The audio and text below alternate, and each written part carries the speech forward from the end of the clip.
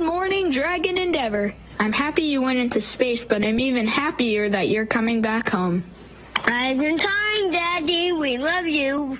Oh, there is no better message than that. Oh, I get little happy tears.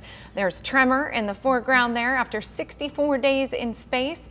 The two men say they can't wait to see their families and deliver Tremor back to their sons who chose the little dinosaur to escort them into space. We've seen a lot of Tremor. Can't wait to see more of Doug and Bob when they splash down just a few hours from now.